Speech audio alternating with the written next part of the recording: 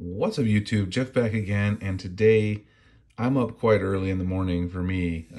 I got the Android 12 Beta 4.0 for One UI, Beta 2. It just came out this morning, and I downloaded it, and I wanted to show you guys a few things.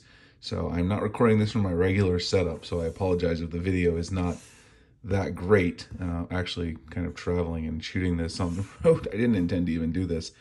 But anyway, here's kind of what's in the update, and I have to admit I was definitely wrong. You guys will notice right here that one of the things in the update is color theming. So you've got basically a version of Monet in here. It's not perfect, but I'm going to show it to you guys really quick so you can see what it's all about. There's also some other bugs that were fixed. You've got a new mic mode during video calling. You've got the RAM Plus, which is the virtual RAM, which we already saw that's been rolling out to several Samsung phones, so it's not surprising that was in here. Of course, there's a lot of bugs that were fixed as well, and some other improvements. I'll dig into it and get a full review up later. I just wanted to show mainly the color theming and then also comment a little bit on the performance here and mention that it's out. So basically, what you can do is if you go into your wallpaper, you'll notice that you now have this option right here for setting a color theme. And the one thing that I noticed when I first did it is I actually had a theme that was applied from the Samsung theme store. I was actually running something on here. I think it was from GoodLock before. And this will be grayed out if you have a GoodLock theme in there, which makes sense, obviously, if you're using something like Theme Park.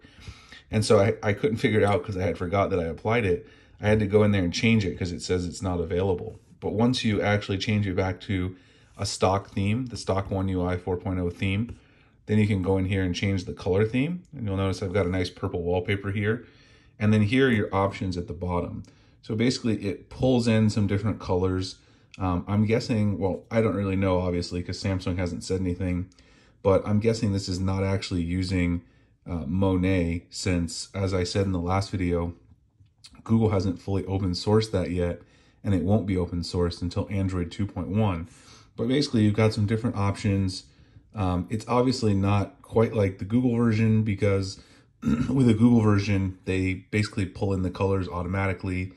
It doesn't really give you this nice choice up front.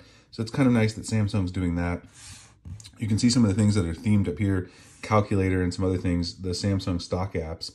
So I chose this theme here with the purple. And of course, I still want dark mode on my dark wallpapers. So if you go back into the settings here, you'll notice this is what it looks like. The animations are a little smoother. We didn't get those exact pixel animations that some people were hoping for, but they are a little smoother. You see you've got the coloration on the brightness slider, also on the tiles. You can turn dark mode on, and it works just fine with dark mode too. I was able to apply it. You can see the purple still subsist. It's a little easier to see things though without the dark mode on, which is why I turned it off for a minute. You do have text, like you can see purple text there on my widget. If you go into the settings, there's still some places where they can obviously fix these things. It would be nice to have more purple text, but you see you get purple accents on everything. It's not all purple. It's a little more subdued than what Google has done with the Pixel Monet theming, so it's a little more subdued, but you definitely see the purple elements throughout there. And if you go into the Samsung calculator, then you'll see the purple there, and I'll show you guys what it looks like with the dark mode, a little higher contrast. There's the purple, but you still get some elements of green and stuff for the actual keys, like the power key, plus key, and all those various things like that. So definitely has the Monet elements. I was wrong. My last video I said I didn't think they would do this kind of dynamic color theming, but like I said, I don't know that this is actually Monet or Samsung's kind of doing their own thing, which is what it looks like to me. I mean, that certainly seems to be the case, especially since it's not exactly an automatic theming. Also, I've had this about 30 minutes, but just to tell you so far, the screen is a lot smoother. So I've noticed, in terms of refresh rate and just navigating around things like Twitter, it seems like I have my, true 120 hertz back. I can actually get, very smooth. It's very hard to tell, of course, on video, but it seems a lot smoother. Transitions and animations, just navigating around the UI seems to be a lot smoother as well, which is really nice because it was kind of buggy on the first one. The phone is a little warm here right at the beginning of using this, but that's probably just, because I had to do the update, and it was a relatively large update. It was over a gig, so that probably just made the phone a little bit warmer. Obviously, I can't say anything about battery life yet. I'll have to dig into that and get a full review out later today, because I know people will be very interested in that, and also test some of these things like the mic mode that's now in the calling, like I said, and some of these other features. But so far, my main bugs seem to be squashed in terms of transitions, lag, jank, and things around the interface. Smooth scrolling. Haven't had any problems with the social media apps yet. I've tried opening pretty much all my social media apps. Some of them were crashing intermittently before, and they seem to be fine now.